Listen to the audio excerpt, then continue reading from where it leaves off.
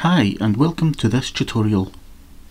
Okay, so let's bring the photo that you would like to use into Photoshop.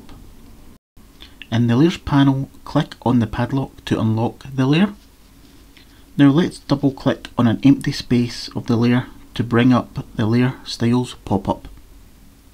Click on the stroke option. Click on the position drop down and select Inside. If you adjust the size section, the border will go thicker or thinner. Now click on the colour picker box. The white looks nice for this image. It doesn't need to just be a solid colour, as you can click on the fill type drop down to select gradients.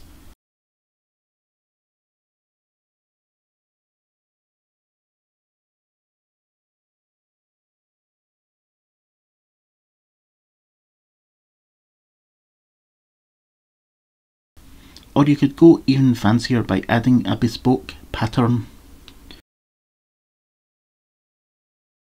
However, for this video I will keep it plain and simple and stick with white. Thank you for watching.